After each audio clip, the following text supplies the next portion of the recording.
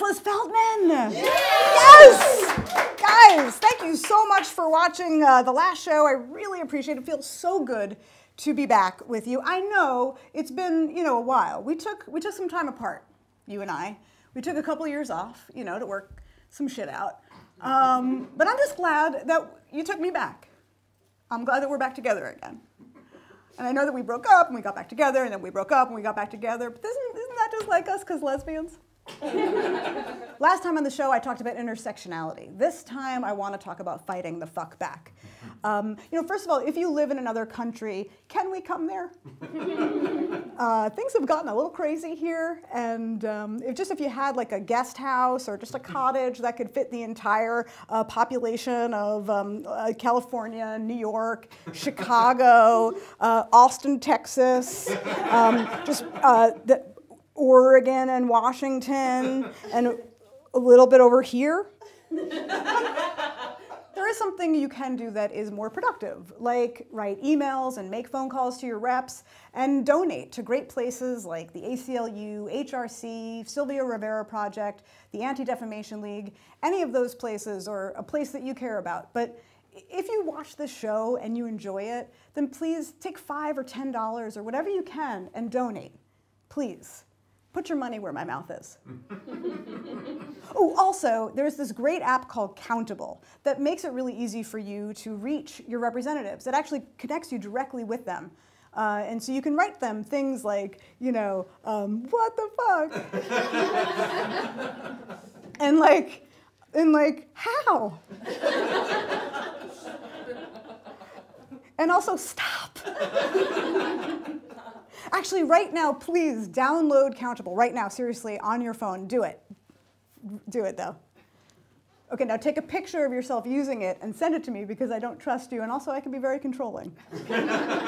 We have an amazing show for you today. One of my dearest friends, one of your dirtiest thoughts, from the L-Word and Ray Donovan, the gorgeous and talented Kate Moennig is here.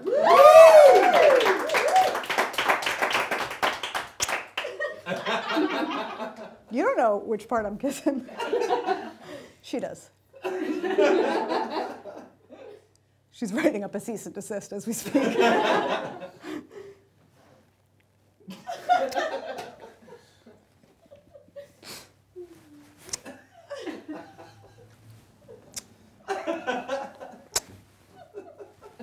Anyway, what's funny is I'm married, and my wife is sitting over there, but she's like enjoying it. She likes it. I don't know. She married it. She married it. She does. I don't know. But first, let's take a moment to check in with the coolest chick I know, who has a very fancy, important job, but is here on a Saturday shooting a vlog with me anyway. My best les, Raimi Rosenduft. Woo! Woo! Get in here. Sorry about that. That's all right. Hi. How are you? So good to see you. I like this jacket. I like your jacket. Well, let's keep heavy petting. Okay. Hi, buddy. Rachel doesn't have her button anymore. She can't. No, she doesn't. No dinging. Nope. I can do whatever I want. I can do whatever I want. Nobody would want me to do that, but I can do whatever I want. Buddy, how are you? I'm really good. I'm really good. How are you? I'm well. We're back, I'm happy to be back with you. What were you going to say? What was like the but I was, Because the what? Because the whole, Yeah. that thing. Yeah. Because we live in the United States of Rushmerica? Is that why? Yeah, well. Yeah, it's a crazy, I really hope that in a few years, if people are watching this, just because they just want to reminisce, and they're hearing all this Trump stuff and political turmoil stuff, they'll be like, that was crazy, but it isn't happening anymore. What is this T-shirt that you're wearing? I'm so happy you asked me about this. This is, We didn't plan that at all. Nothing about anything that we just said was planned. Sorry, Casey, did that fuck you up? I put my hand on the mic. Okay, sorry. You want to ask me? We're very fancy, by the way. I don't know if you know. We have a real production going on. First of all, it's an entirely queer crew. Woo! How cool is that? Queer crew. We should get T-shirts or something. That's good. queer crew. I feel very proud about that. And we have the best, and interestingly enough, the queer crew got us the best equipment we've ever had. These are the best mics, the best lighting, the best cameras. Because queers are magic. Because queers are magic. They live in the forest. And they create beautiful television. No, I just think it's really cool. I think it's awesome that everybody in this house right now is a queer person. I think it's cool. That's all. If we lived in a queer world. I mean, we live in Los Angeles, so it's close enough. Yeah, that's true. That's true. That's true. So sorry. So tell me about this T-shirt you're wearing. I want to tell you all about it. So this is a collaboration with our sister Resistor. So our friends over at Otherwild, who were the women that brought us The Future is Female, which I'm sure that I think 95% of you have 2 versions of this T-shirt at this point. Yes, exactly.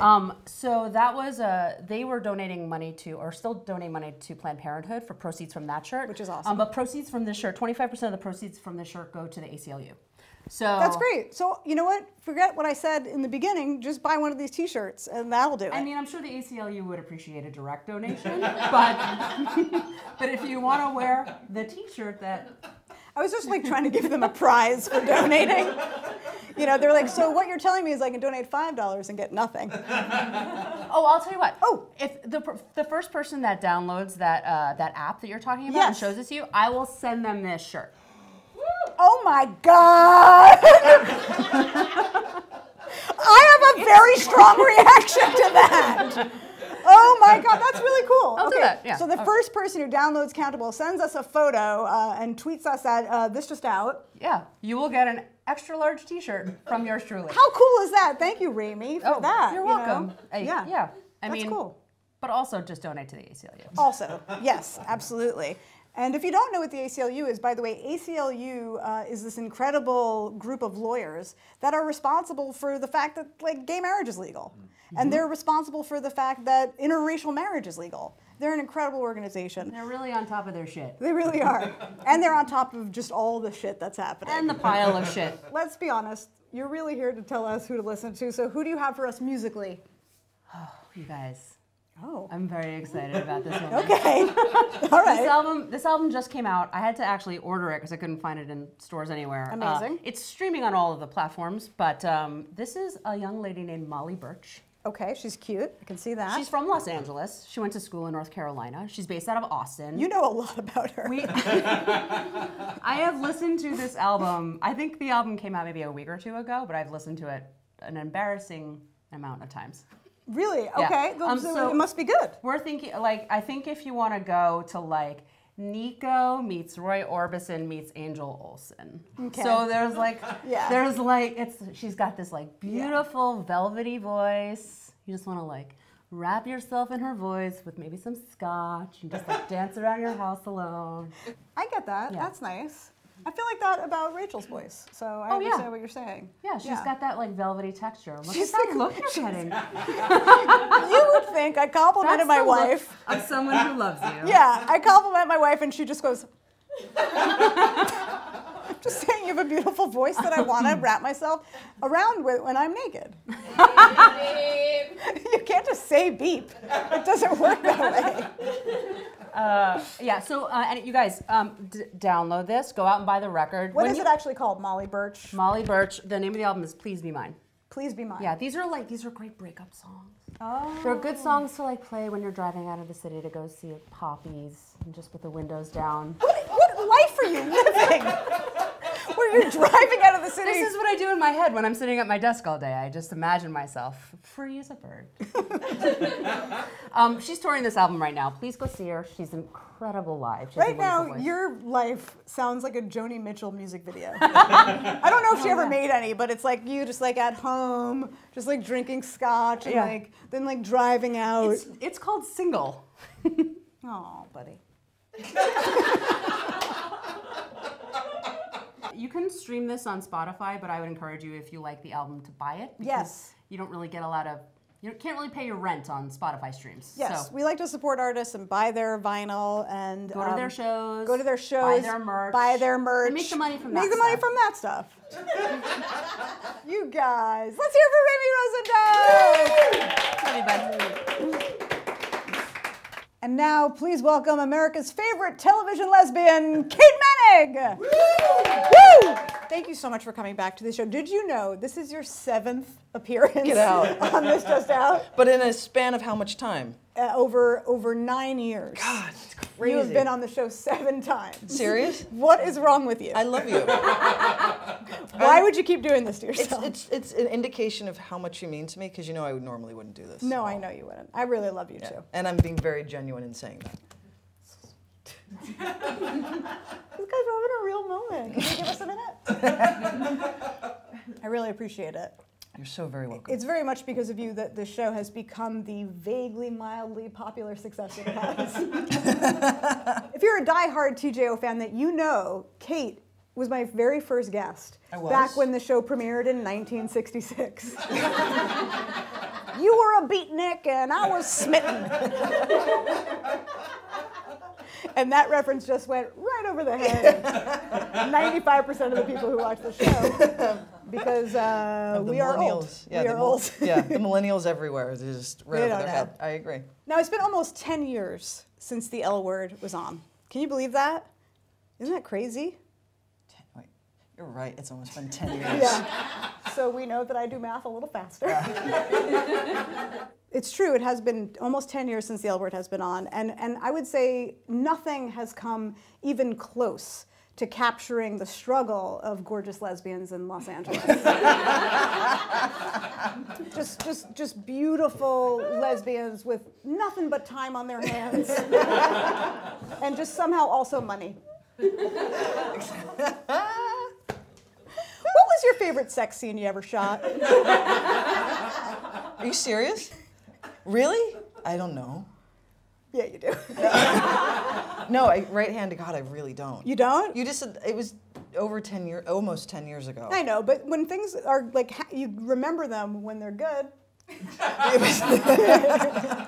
got kind of, they were fine. They were. But Carmen probably? Probably Carmen. Played by Sarah Shahi. I know it's a real person. I love Sarah. All right, to give you a satisfying answer, I'd probably say she was the easiest one to work with. Easy how? Nothing changes. It may have been 10 years. We're back, baby. Nothing's changed. Nothing has changed. Okay, so you know, right now in television, it's all about revivals. They're actually bringing back Will and Grace, and I can think of another queer show that deserves a revival: Queer as Folk. But I don't know anyone associated with that show. So what do you think? What do you think about maybe a revival of the old L Word? What do you think about that? Would you do it? Because I would. You would do it. I would totally do it. I would certainly do it. Would you really? 100%. Really? A lot of us would. Guys, are we starting something? Is I hope so. Happening right here? I mean, is that like a thing that could maybe happen? Well, it seems to be the trend that's going on. It does seem to be the trend. Right? So. I just got sexually excited. But I mean, so you actually think that could happen? I think anything could happen. The likelihood of it happening is different. It's not up to me. Okay. That's up to. But you were like kind of the best part of it, and also I liked your part. I like Leisha Haley. I also, of course, I like Bet and whoever that other lady was. Which one? Bet and Frankie. Bet. It's been a long time. I don't remember. Exactly, it's been a long time. I know. Yeah, I know. I would be interested. Leash would be interested. I'm sure Jennifer would. It's just a matter of. Guys, why are we all just sitting here? We haven't got to make this happen. I mean, I know for me, I would love the L Word to come back and see what you all are up to. What we all look all like. These years later. Yeah, like what would middle-aged Shane be up to? Right. You know, like is she still like, breaking hearts and cutting hair? You know, you started the show when you were in your 20s, right? Were you in your 20s? Yeah, 23 or 24. I mean, you are so much older now. Yeah. I don't want to give away exactly. But can I tell you something? What's that? So are you.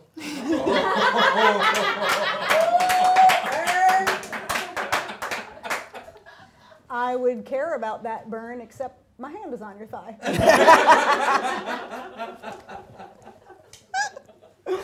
But yes, we have gotten older. We are the same age, so I know how old you are. I know how old you are too. I know. It is. But I have no shame in that. I really don't. No, me neither. No. I truly could care less. No. No, I say it's that. It's a big. I mean, we're turning a big age this year. Yeah. And I'm not depressed. I'm not. It's just there's a thing that I haven't done in my life. It's okay. It's all right. Got her to touch me. Yeah. So the truth is, I came up with some story ideas about maybe where Shane is at now. 10 years later. 10 years later, Sure. you know, middle-aged. Getting there, certainly. She's getting up there. Oh, yeah. You know. Yep, So if I can pitch you some ideas, is that cool? Of course. This is fun. This is fun. Okay, so how about Shane has a three-way and throws her back out? I don't want to spend a day filming doing that. Yeah, because it's hard to act like your back is out. Yeah. Just keep going. Okay. Not bad, but you know, okay. All right, that's fine. That's fine. It wasn't actually when I wrote this. Listen, I'm thinking of these are great ideas, but I would, logistically have to do this, and so I envision my day at work, and that doesn't sound easy, okay. so that's keep cool. going. All right. Well, I mean, America would love it, but okay. How about Shane's getting up there? How about Shane thinks seriously about getting a 401k? That's like 3/8 of a page. It would be a whole story, Yeah. where she's like looking for the right accountant. But the accountant is hot. And then she sleeps with the accountant. Is that where you're going? Okay, I mean, maybe. that's where you're going. Shane has to up her vitamin D intake. Because when you get older... I like it. Okay, it doesn't look like you like it. I'm just thinking. It's like I'm thinking, yeah. Yeah. Like she goes to the doctor, and the doctor is hot. And then she inevitably sleeps with the doctor, or she gets a smoothie, and the vitamin D is in the smoothie, and then she sleeps with the girl who's making the smoothie. I get it. Yeah. Totally. Somebody's got sex on the brain. Shane has to get reading glasses. I like that. That's realistic. Okay, well, here, I got you some. Oh. Would you do me a favor? Take your cool glasses off and put the reading glasses on. Okay. See, this is like going to give me... What the fuck are those? These are like going to give me... Just play along. Screaming head... Oh, God. You don't have to... Here, and then, put them like that. Put them like that. Okay. Now say, not to camera, because that's not how they do it on the L word. But, say to me, who are you? You know who I am. I'm the smoothie girl. Okay. Okay. Okay. Now you say to me, take your pants off. Just no lead up, just that. Well, I mean, I don't. Is this happening in the smoothie shop? I just like to get an idea of where my surroundings are. Well, you're reading the AARP paper. And you're at like a coffee shop at 6:30 because you get up real early now. And you're just like reading your AARP, newsletter, and you see an attractive, barista, and you just go up to her and you say, "Take your pants off." In the coffee shop, I say this. Yes, just say, "Take your pants off." Take your pants off. It still works. Just some more storylines for Shane. Shane cannot believe the price of a cup of coffee. Shane gets up early no matter what time she goes to bed. These are great. Shane wants those goddamn kids off her lawn. Shane can't believe how low boys are wearing their jeans these days. I love it. You love it? I love it. I mean, it's sort of perfect for me. It's kind of perfect for me. I know because the truth is, and people don't really know this about you, but you are like a middle-aged person. But you've always been a middle-aged person. Well, you've actually always been like an old person. Yeah. You beyond an old soul. you just are like you're just like we call her grandpa. Yeah. Yeah, because you just like you're a little bit like. Yeah. So like I would love. And you know I own it. You do own it. I truly own it. And you make it look good, you know, like you. But I feel like you're kind of excited about the possibility. I mean, I'm open to it. It's not up to me. I mean, but okay. It's not. Do you have Eileen Shaken's phone number in your phone? Yeah. What if we called her? But it's not up to her either. But could we just call her and talk about it? Yeah, sure, theoretically. But could we actually call her right now and talk to her about it? Guys, we're trying to call Eileen Shaken to talk to her about bringing the L word back. You know what, Rami, you don't have her number, do you? You don't have her up-to-date? I have her up-to-date email, but I don't have her up-to-date number. Okay. Shoot her an email. Well, it's less exciting for us.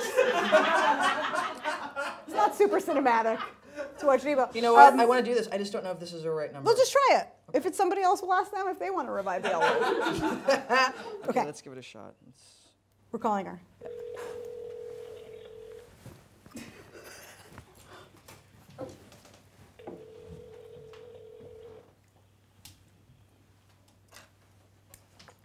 You want to leave a message? Fuck yeah. Okay.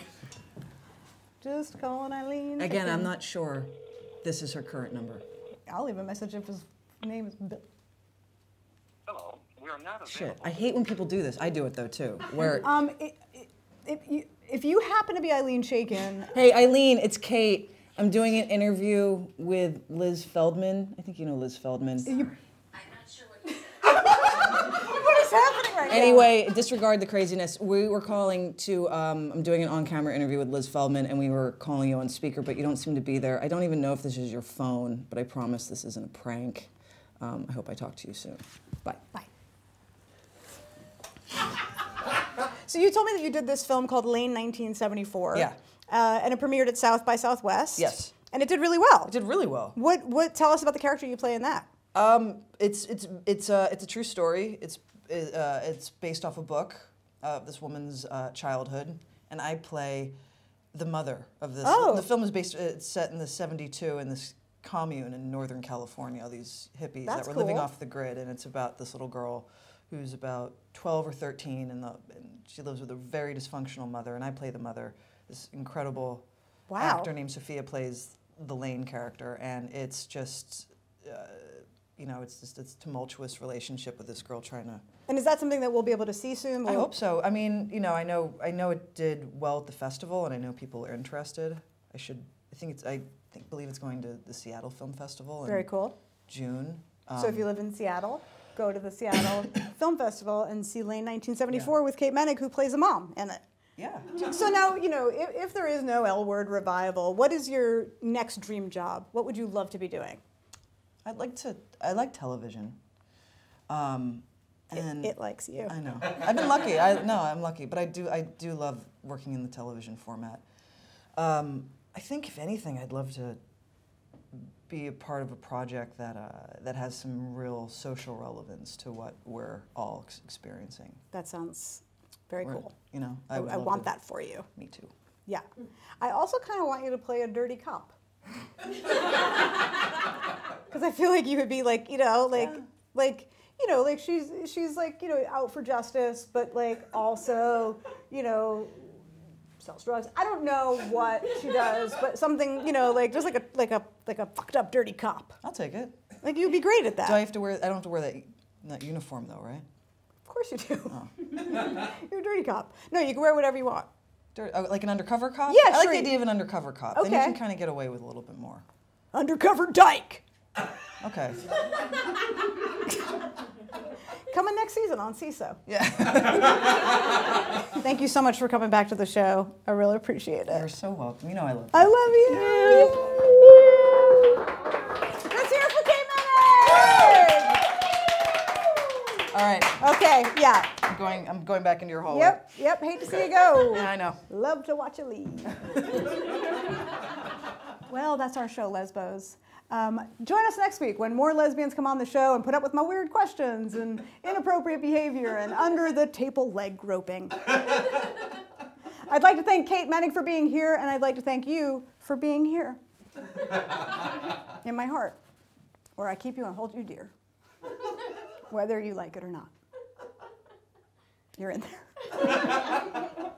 Please subscribe to our YouTube channel, and if you like the show, tell a friend. If you don't, go fuck yourself. We'll be back in a week or two. I don't know. It's YouTube. I can do whatever the hell I want. We'll be back soon, and for now, I'm Liz Feldman, and you are so gay. Woo!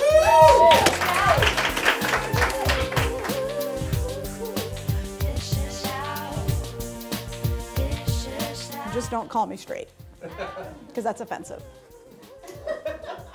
I don't know why you would assume that by looking at me because I have my hair and makeup done, that I am straight.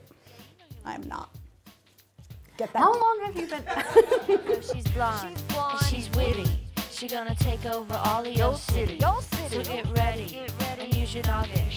Women love you, and probably some men, I don't know, or some non-binary people. I accept everyone!